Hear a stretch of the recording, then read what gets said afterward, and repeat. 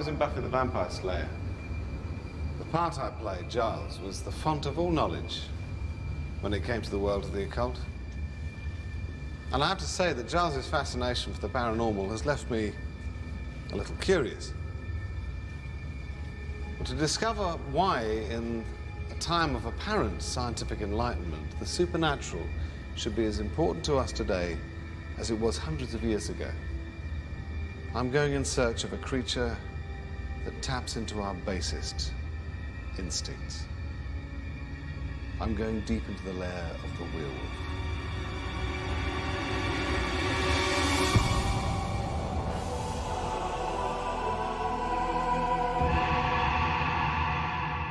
When I first began looking into werewolves, even though we had a werewolf as a regular character in Buffy, it dawned on me that outside of the man, moon, wolf scenario, I actually know nothing about them at all.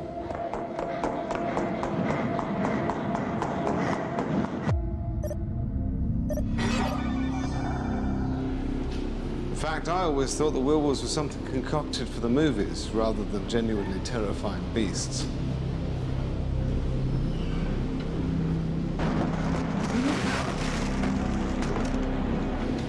But as I really got into it, I came to realize just how widespread werewolves are in popular culture, not just in films, but even in the stories that my children used to read, from Red Riding Hood to Brothers Grimm.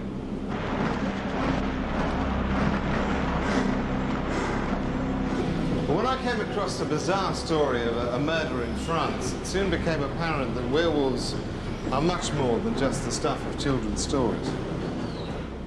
This psychiatric report describes the startling case of a modern-day werewolf. In 1989, in the French city of Bordeaux, the violent death of a local man led police to uncover a story worthy of any horror writer. A 28-year-old man was arrested, and when questioned, did little to deny his part in the murder. But what set this case apart was the reason he gave for the killing. Because the man claimed the murder happened just after he transformed into a werewolf. Si je regarde dans un miroir, je peux voir la transformation. Je sens des poils pousser partout sur moi. Mes dents commencent à pousser.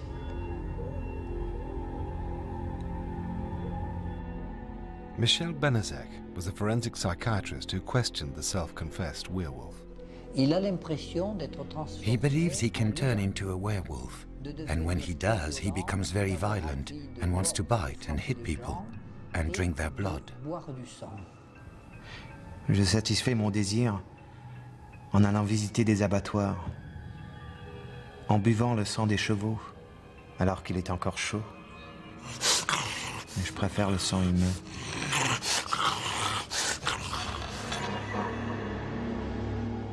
So, how does a supposedly mythical creature become the key suspect in a modern-day murder case? I need to find out how the werewolf story all began.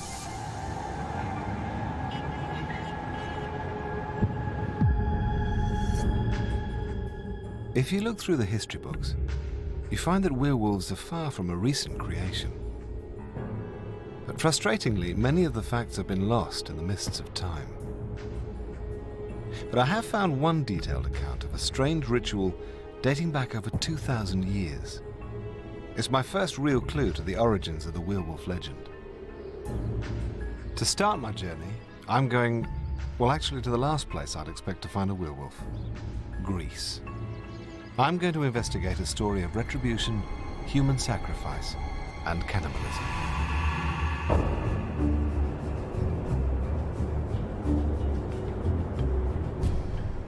I've come to Greece to explore a 2,000-year-old account of werewolves. The account clearly details a ceremony of human sacrifice that culminated in a person transforming into a wolf. The legend even goes so far as to give an exact location for the site of the sacrificial altar, Mount Lycaon, deep in the heart of the Peloponnese, about 200 kilometers southwest of Athens. A group of American archaeologists from Pennsylvania University, led by Dr. David Romano, are planning an excavation here soon, which they hope will corroborate the stories of human sacrifice and their possible links to werewolves. So, werewolves. I must admit, I would never have connected werewolves with ancient Greece. Well, there are many ancient stories that link this place, Mount Lycaon and the Sanctuary of Zeus, with the possibility of human sacrifice, and some of the stories involve werewolves. What are you hoping to find here? Well, we're hoping to find many things, but among them would be whether or not the ancient Greeks actually sacrificed humans here on this altar, which is 25 meters higher up. Let's go and have a look.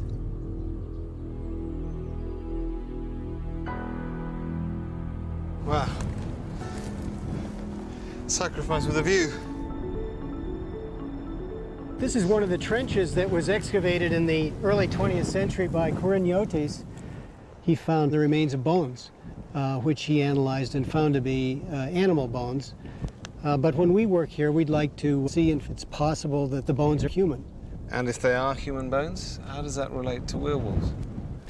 Well, the story that's recounted a number of times in antiquity is that if a human being ate of human flesh from a human sacrifice, then he would be turned into a werewolf for 9 years. And it would take 9 years of not eating human flesh for him to become human again. Otherwise he stays as a wolf. That's the story. How would you say all these ancient myths found their way into popular culture? How did the werewolf make its way into the werewolf we know now? Well, the stories were told and retold in antiquity, and in fact we have a summary of the story told to us by Augustine in the 4th or 5th century AD, in which he recounts these various aspects of the Lycaon story, and it may be from that date that Christianity picked up the story. There is little doubt that something strange went on here. Were there really werewolves here? Or were they simply a way for the ancient Greeks to discourage the practice of human sacrifice? Whatever the case, the story of Mount Lycaon shows just how far back the legend of the werewolf dates, just how early on they became a part of our culture.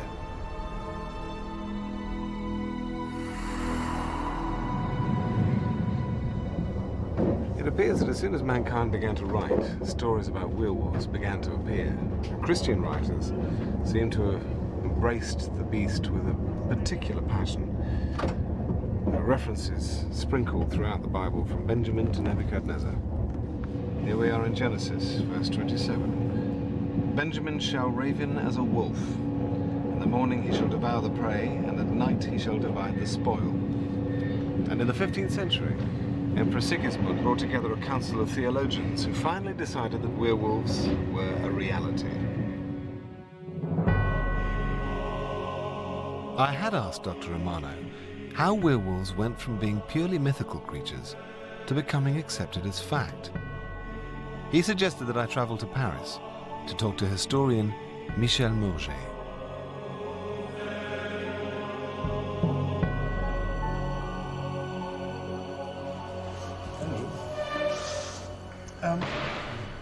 When I started looking into werewolves, I thought, as I believe most people do, that werewolves, of all the monsters, was very much a Hollywood myth.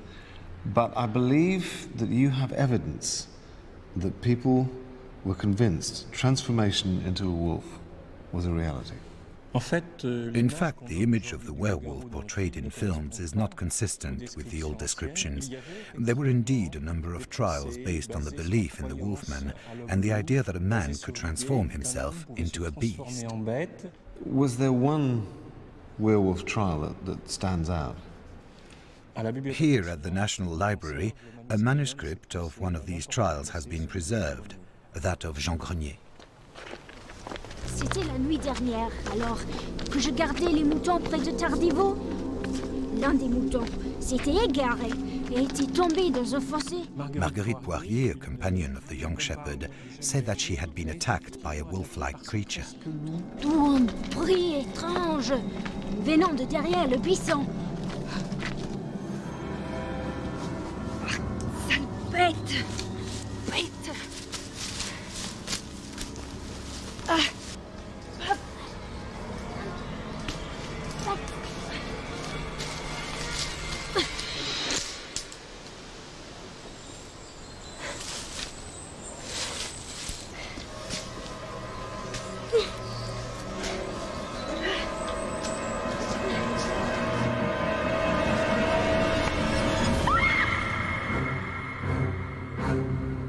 Tout à coup, j'ai été frappée de derrière et précipitée au sol. D'abord, j'ai pensé que c'était un chien, alors je lui donnais un coup de bâton. Tout ce que je pouvais faire, c'était le frapper encore et le plus fort possible. Enfin, il a reculé, mais il n'est pas parti. Il a resté, me regarder, attendre.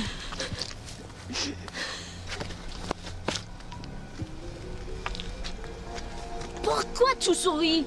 Tu es pour être tué. Ce serait car je sais qui t'a attaqué. Quoi? C'était moi qui t'attaquais. Et si tu n'avais pas eu ce grand bâton, je t'aurais laissé bien plus que ces petits griffeurs. Je t'aurais déchiré le cou comme je le fais avec cette petite fille goûteuse de la crinière. Grenier had a great deal to say for himself and told them at great length how he could transform himself into a wolf. The court records of the Grenier trial provide a compelling testimony to the events of the time. Jean Grenier, tu es accusé d'avoir attaqué Marguerite Poirier sous l'aspect d'un loup-garou et d'avoir aussi tué une autre jeune fille et un chien. Est-ce bien le cas? Est-ce vrai? As-tu commis ces actes répugnants?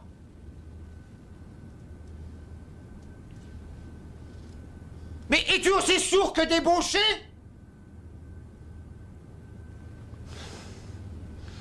Je vous ai entendu. Eh bien alors réponds à ma question! Oui. J'ai tué un chien.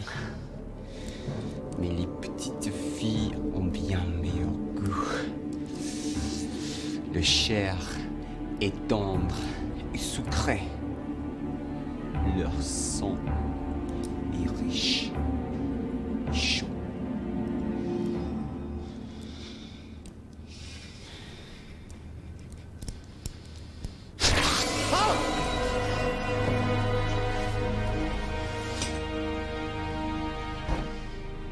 Did they find bodies? Yes, the bodies found were those of young women who'd been killed. So Jean Grenier claimed that it was he, in the form of a wolf, who was responsible for these assaults. And indeed, showed them the spot close to a tree where one of the attacks was alleged to have occurred. Donc c'est bien ici qu'on a retrouvé les restes de Marie Richard. Oui.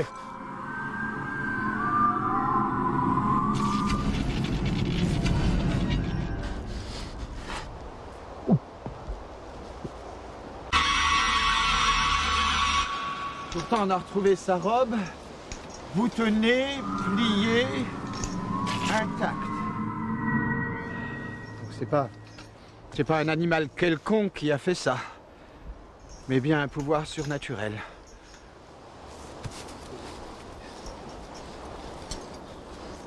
C'est toi qui as fait ça? Mais réponds-moi quand je te parle! C'est toi qui as fait ça? Imbécile! Allons! Allons! The girl's dress was found intact. In his evidence, Jean Grenier says that one of his victims was wearing a black dress, and I quote, he drew blood without undoing the dress. And people testified that the dress had not been torn. This is something that happened in several werewolf trials, and the Witchfinder General, Comtoise Boguet, said this was a characteristic of werewolves. Jean, Tu es ici car tu as admis que tu pouvais te transformer en loup, mais que sous cette forme tu aurais tué une fille, dévoré un bébé et déchiqueté un chien.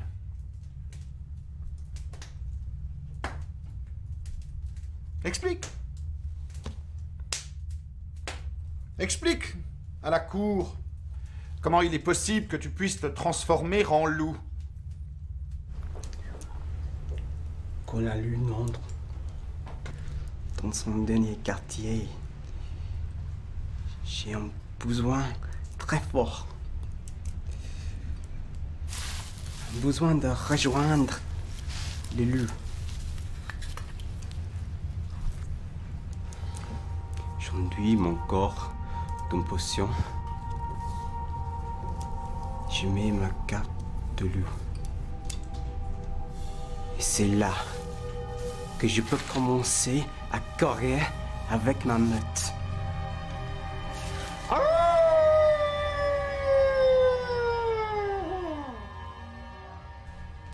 Et que fais-tu avec ta meute? Nous chassons, nous tuons, nous dévorons.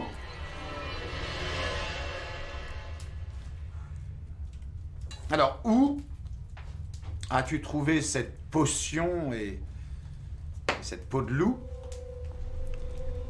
C'était il y a quelques années. J'étais dans le bois.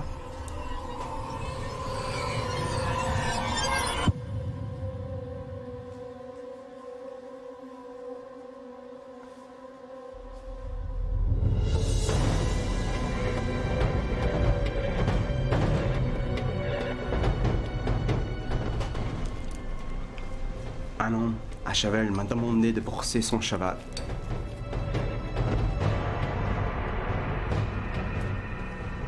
Il me dit qu'il me payerait, me donnerait du vin quand j'avais fini de brosser son cheval.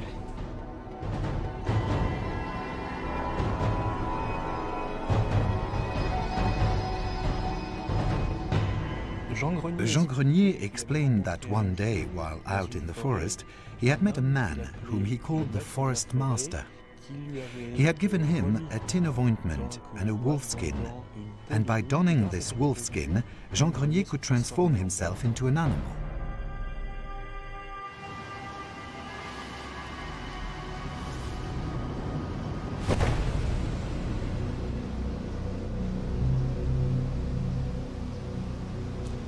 Il m'a dit qu'il était le seigneur de la forêt et que j'étais son serviteur et que je saurais que faire quand l'heure arrive. Oh, mais enfin, mon garçon, es-tu seulement conscient de ce que tu es en train de dire?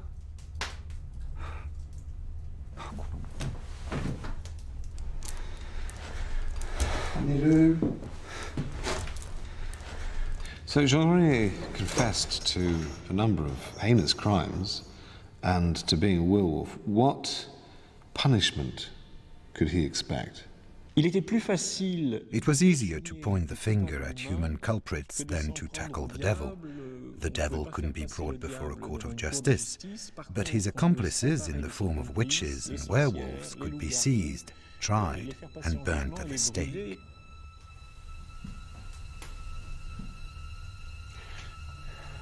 Il ne fait aucun doute que plusieurs meurtres sanguinaires ont eu lieu. En tenant compte des preuves indiscutables, il est clair que tu souffres de délire et d'illusions diaboliques. Alors la seule façon d'arrêter le diable, le malin, mon garçon, c'est la mort.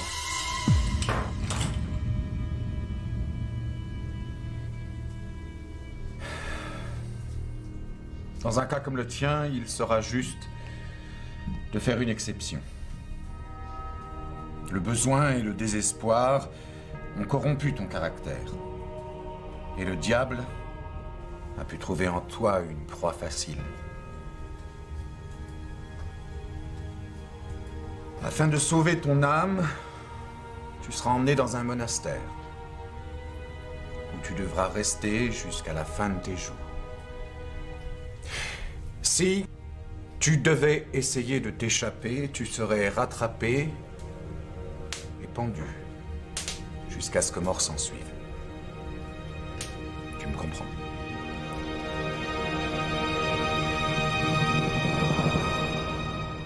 So why were they so lenient with Jean Grenier? The judges felt it was too risky to sentence him to death.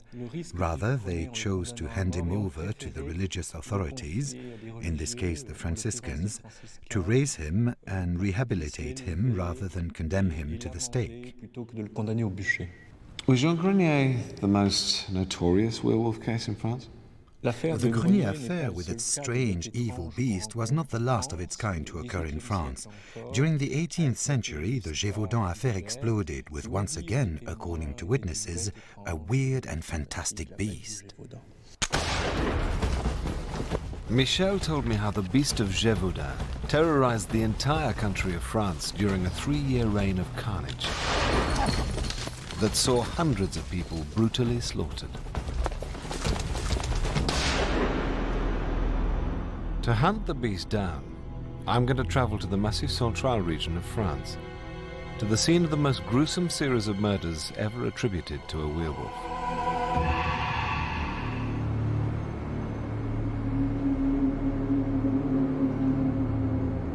In order to find out more about the most devastating attack ever attributed to a werewolf, I've come to the quiet village of Saugues to meet the local werewolf expert, Jean Richard.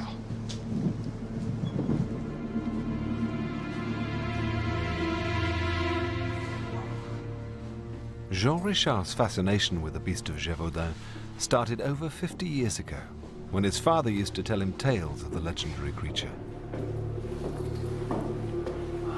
Since then, he's collected every scrap of documentation to try and unearth the truth behind the myth, and is now regarded as the world's greatest authority on the beast. To show me the extent of the beast's reign of terror, Jean Richard is taking me to the top of the highest tower in Saugues. This is the region of Gevaudon that the killings took place. Over there is where the story took place. How did it all begin? It started on the 1st of July, 1764. That's when the beast killed its first victim.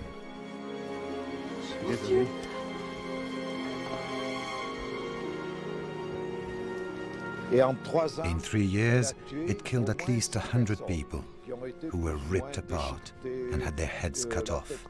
It was something truly terrible.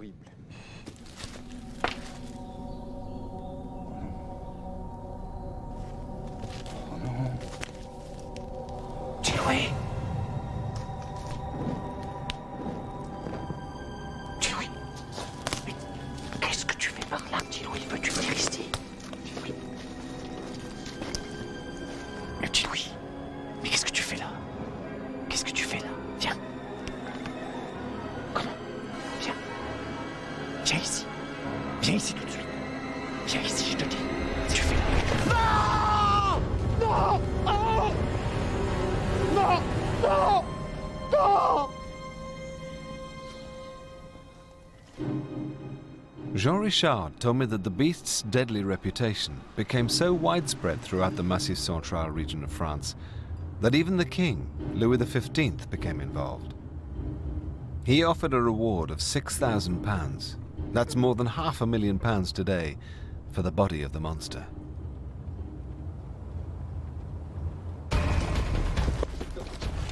The king even dispatched 56 of his best soldiers to the region, who in turn gathered 20,000 men to try and track the beast.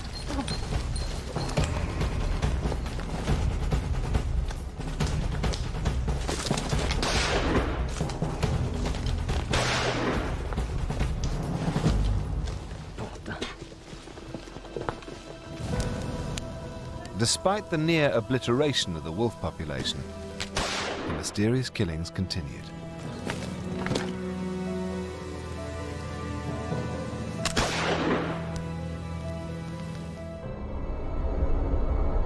So who did kill the beast? It was Jean Chastel. He came here to Notre-Dame-des-Tours on a pilgrimage, where he melted 3 silver medals to make bullets.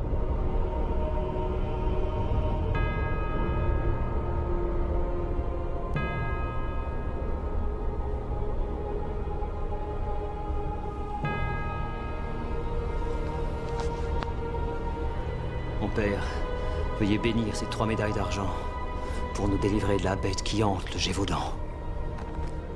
According to Jean Richard, this story of Chastel melting medals to make his ammunition is the first written account of silver bullets being used against werewolves.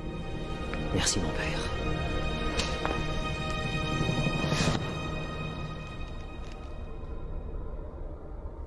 Silver bullets? I thought that just happened in the movies. According to tradition, you need to use blessed silver bullets to kill a werewolf. Jean Chastel killed the beast on the 19th of June 1767 in Saint-Devers. He was waiting for the beast, and when he saw the beast, he took his rifle.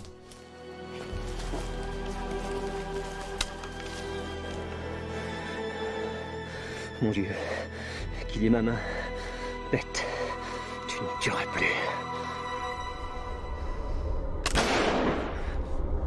And that's the way the beast of Gevaudon died.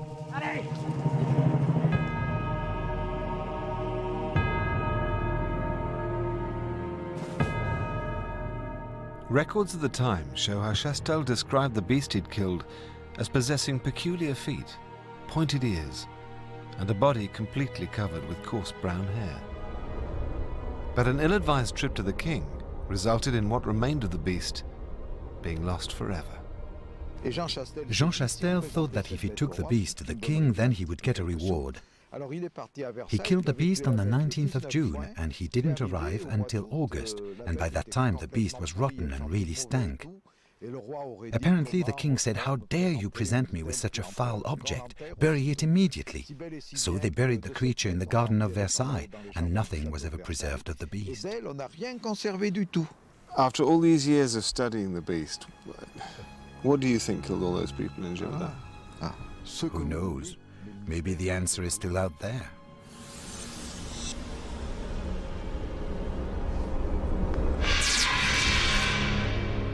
Jean Grenier, the beast of Gevaudon. There's no doubt that the people who witnessed these cases genuinely believed they'd seen something so extraordinary that it could only be explained as a werewolf. There are too many cases over too many years for it to simply be mass hysteria. But in this age of scientific enlightenment, is there perhaps a more rational way to explain the mystery of the werewolf? In order to try and uncover the truth, I'm going to get up close and personal with the beast at the heart of the legend. C'est du porc aujourd'hui. According to Jean Richard, between 1740 and 1773, 2,000 wolves were killed in the region of Gevaudon. But today, Gevaudon plays home to the largest wolf population in France.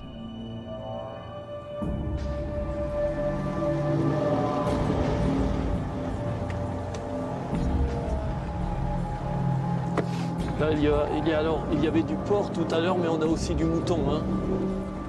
Il y a eu aussi du mouton, là il y a du bœuf.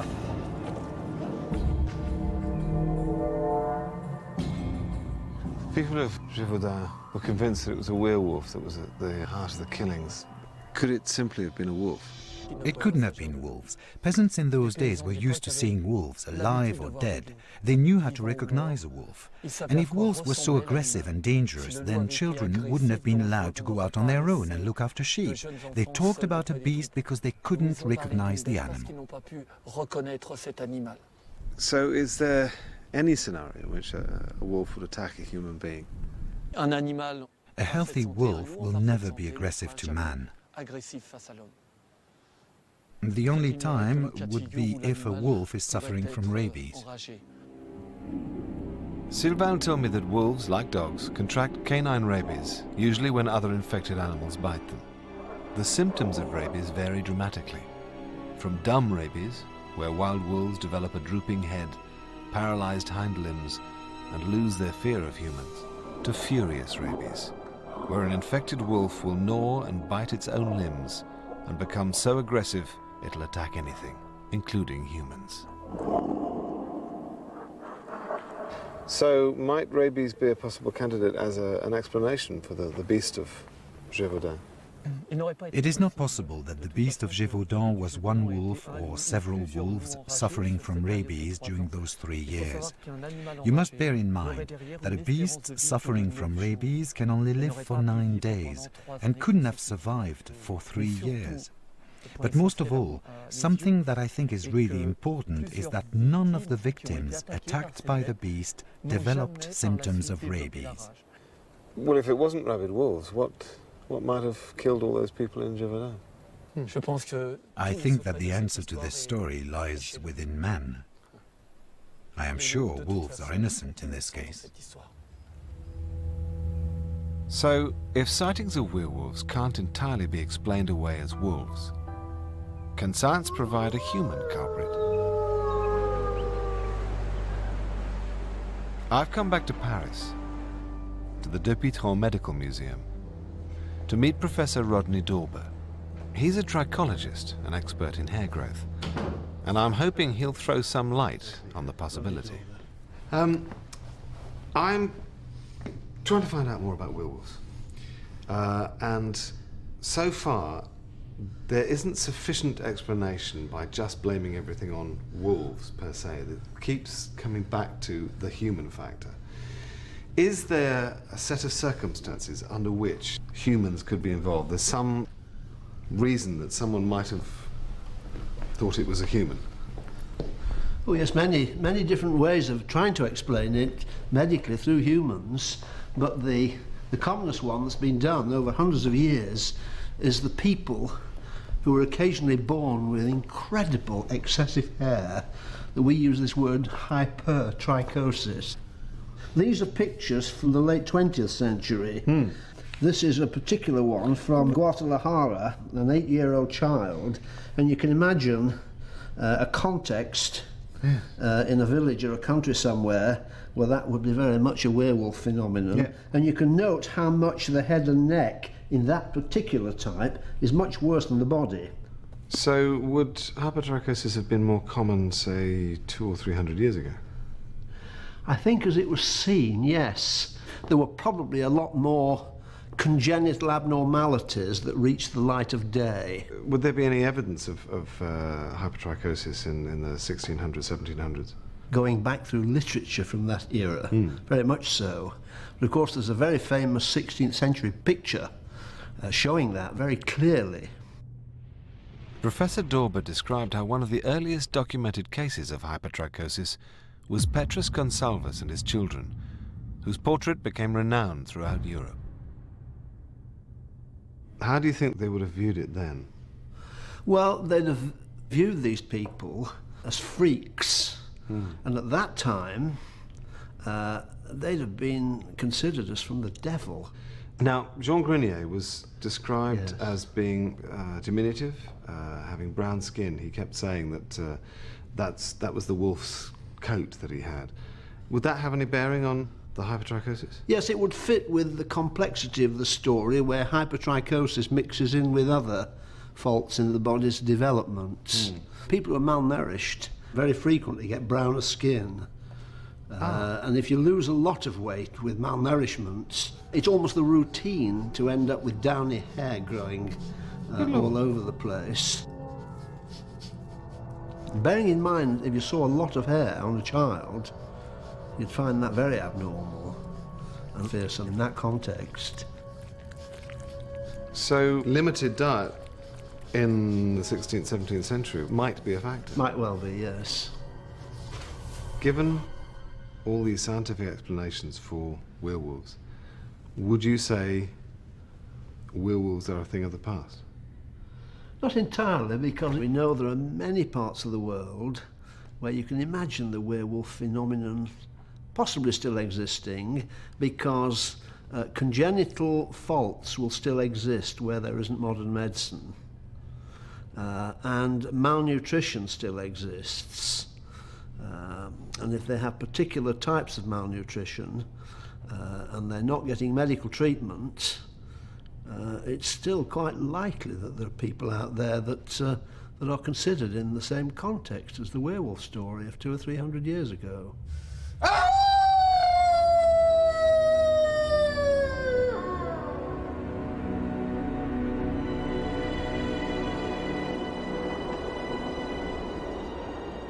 The strange murder case in Bordeaux that first prompted my investigation is a very real reminder that the threat from werewolves is not confined to the pages of history. I've come to meet Professor Michel Benezek, the forensic psychiatrist assigned to the case. It was in one of these houses? Yes, one of the houses in the street. How did the story break? A badly injured man was brought to a hospital. He died a few hours later, and the hospital called the police. After the inquest, they arrested a 28-year-old man who was identified as the main suspect.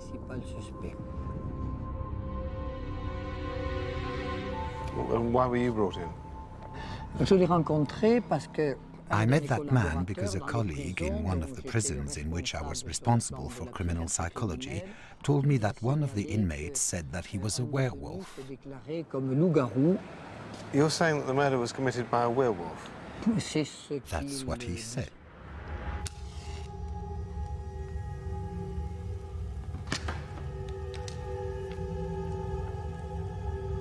So, as police psychiatrist, you were brought in to interview the killer. What did he say? He said it was after a drinking session that a fight started and finished badly. On buvait toute la journée. On savait plus trop ce qui se passait. T'es mignon quand tu rigoles, toi. Ouais, c'est gentil, mais je ris pas assez souvent, je suis trop sérieux. On est bien bourrés, hein. Ah ouais. Tu trouves pas? Complètement On se marre. Tu trouves pas? On rigole bien, non? So what was the first thing he said about becoming a wolf? He said to me that, like wolves, he was really attracted to blood. Le problème, c'est le sang. Dès que j'en vois, j'ai envie de l'avaler, de le boire. Je satisfais mon désir en allant visiter des abattoirs, en buvant le sang des chevaux, alors qu'il est encore chaud.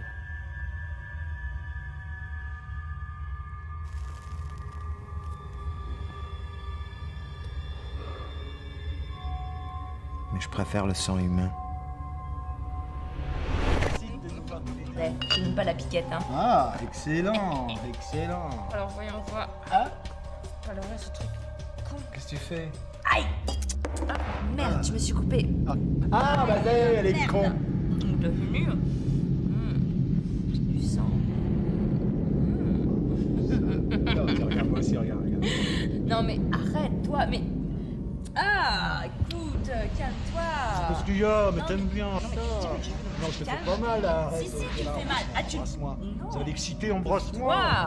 Oh. Écoute, tu commences à me faire mal. Quoi? Mais je te fais pas mal, je te caresse. Tu me dis quelque chose, Je te caresse la nuque, je lui caresse la nuque. Mais écoute, Qu'est-ce qu'il a, il se bat? Mais oui, mais là, peut-être pas envie d'être avec un connard pareil. Connard pédé.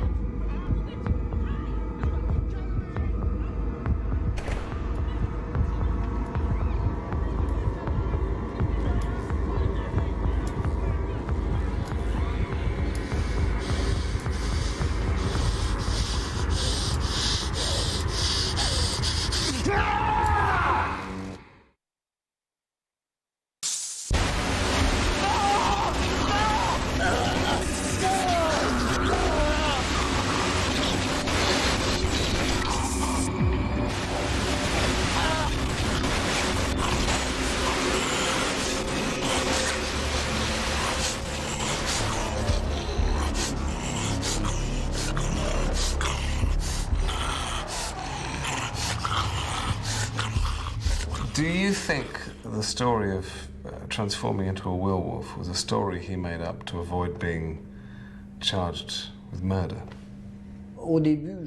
Initially, I was wary about making a diagnosis, but after a long period of observation, I came to the conclusion that he was suffering from the condition of lycanthropy.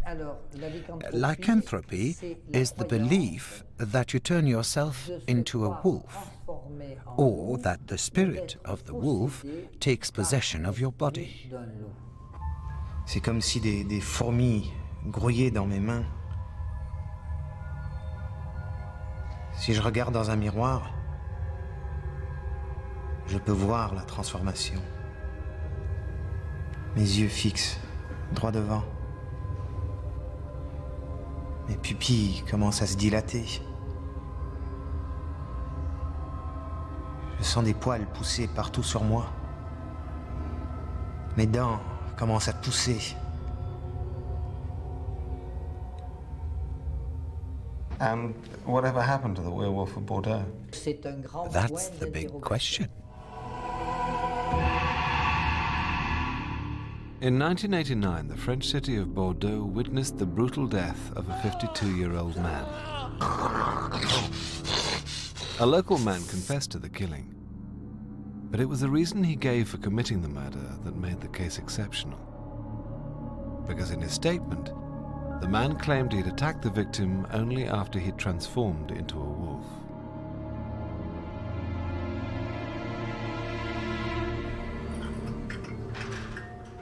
Michel Benezek was a police psychiatrist brought in to question the modern-day werewolf. It is here in this cell that the criminal sat during his sentencing. So, what happened in the court case? Was he found guilty? Yes, he was condemned, and from what I can remember, he was sentenced to serve 7 to 10 years imprisonment. So, if he had a psychiatric condition, was there a treatment that might have helped him? Of course, there are many treatments for such mental diseases, but the criminal always refused to take them throughout his time in the Bordeaux prison and until his release. Did he always maintain his belief that he was a werewolf? Yes. While he was in the prison, he was always convinced that he was a werewolf. What happened to him? He is now at large. So, out there, there's a convicted killer who believes he's a werewolf, loose on the streets. Yes, it's possible.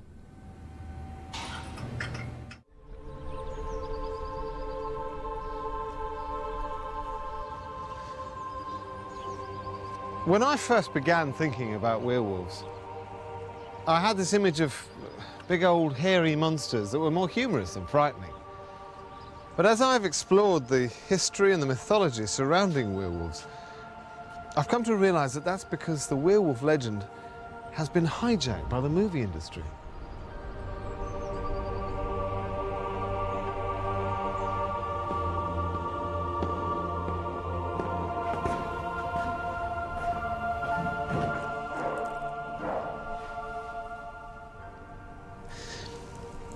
It seems the truth behind the werewolf myth is a complex mixture of brutality, suffering, intense isolation and torment, both from within and from external influences, the community, the authorities. The werewolf is very much the predator and the victim. The early French cases highlight the melancholic nature of the werewolf, where the accused were often outsiders, the homeless or the desperate scavenging for food. In fact, it feels very much like the mob acts more like the wolf, hunting in a pack, stalking its defenseless prey. And the recent case in Bordeaux shows us that the werewolf threat is still very much alive and closer to home than we think. Our animal instincts are much closer to the surface than we care to admit. All you have to do is look in someone's face when they get seriously angry. So perhaps it's not that surprising that the werewolf is so ingrained in our culture, especially when you realize how far its mythology dates back. Even here, in this beautiful medieval church in the heart of the English countryside, there's an extraordinary reminder that the link between mankind and werewolves runs much deeper than any of us realize. This mural, dating back over 700 years, shows St. Hubert, the patron saint of hunters, tending to a strange half-man, half-beast-like creature, a monster that bears a striking resemblance to a werewolf.